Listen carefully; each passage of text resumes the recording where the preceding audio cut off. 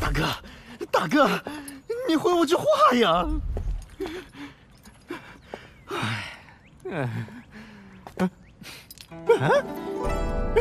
大哥，哇，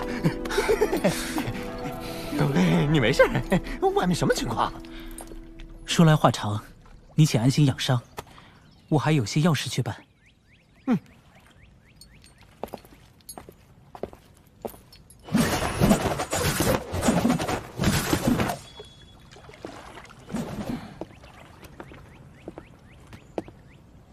无名大哥来了。哦，还有，你这边让我出去。啊，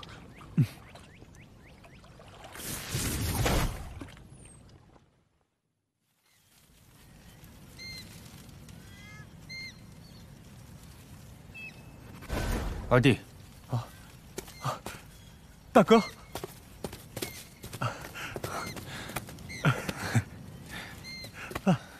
无名，许久未见，你倒是变了许多。其实，父皇他也变了许多。此番他也来了，怕你不悦，便先行避开了。你可否见见父皇？秦羽，人已见过，我该回去了。哦，大哥，父皇他这么多年一直为当年的所作所为后悔着，他一直想要让你原谅他，难道你连见他一面都不愿意吗？他现在要见我，哼，还不是发现我是血龙，不是红龙？如果我真的是红龙，他还会如此想见我吗？当初他做了什么，你我都知道。哼，好疯！身负龙皇血脉，不论是何境地，都不该做出如此不知廉耻的行径。父皇，我相信大哥，他没有说谎。够了，你不用给他求情，谎称有传承技艺，谁能为你证明？我没有撒谎。厉金星，你就不要回去了。若想摆脱如今地位，就要努力修炼到地级。还有，大哥，别再耍小聪明，没有人会相信。大哥，你不要灰心，我们再去求父皇，他会改变心意的。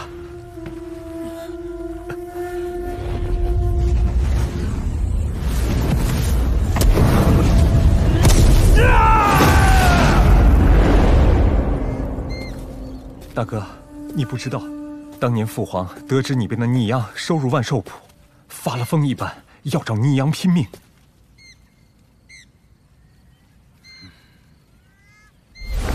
逆阳，既要一战，不如添些彩头。我若取胜，你就把那神器战衣赠送给我，如何？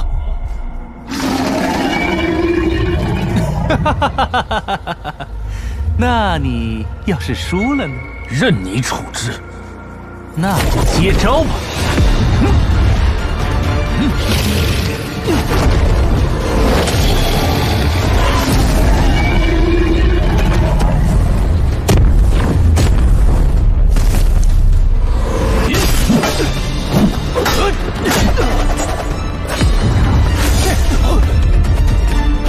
没想到你竟是龙族超级变异神兽血龙。哼，假以时日，这胜负还真难说得很呢。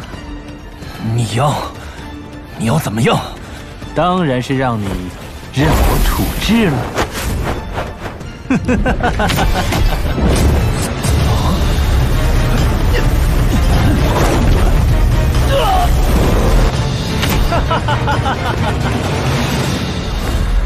无需大哥，可愿听我说上两句？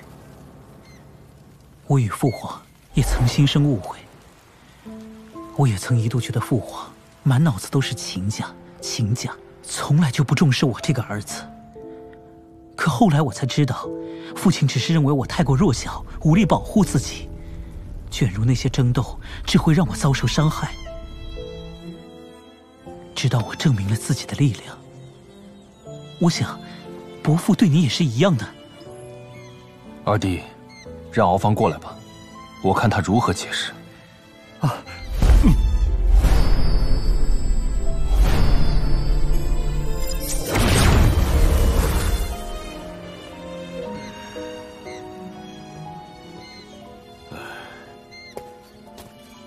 不要再走了，在那儿说就可以了。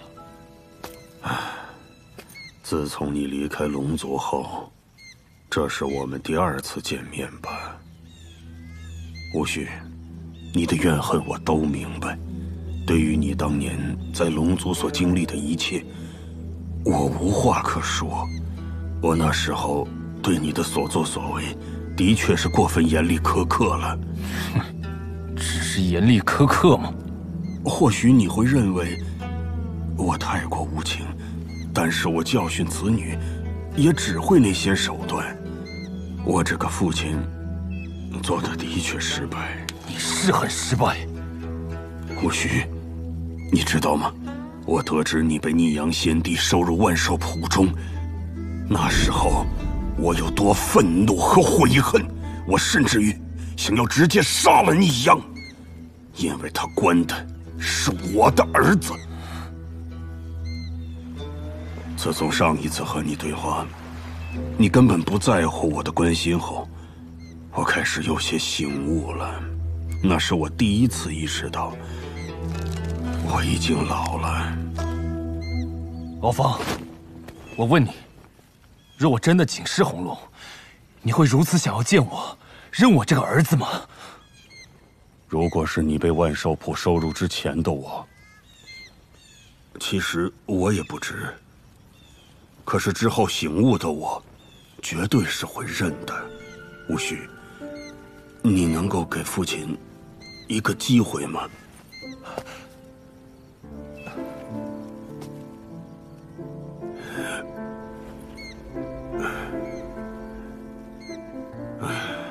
我作为一个父亲，自然是望子成大器，所以才不断地逼迫你加紧修炼。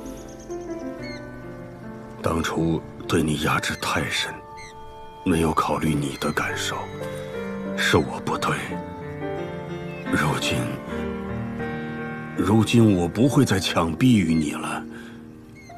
既然你不愿认我，我绝不勉强。父皇，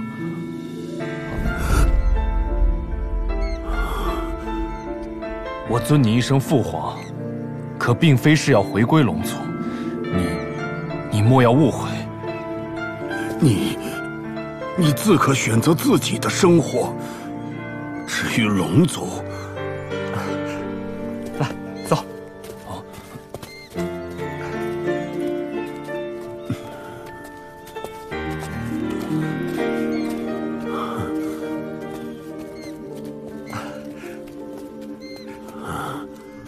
大哥，父皇，今日我们父子3人重聚，只叙亲情，不谈龙族之事。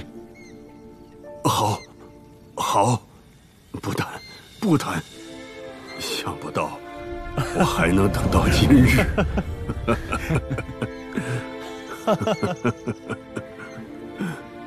我会在上界继续等您的，父皇。父皇，大哥二哥，他们还好吗？我又何时才能等到再见到你们的那天？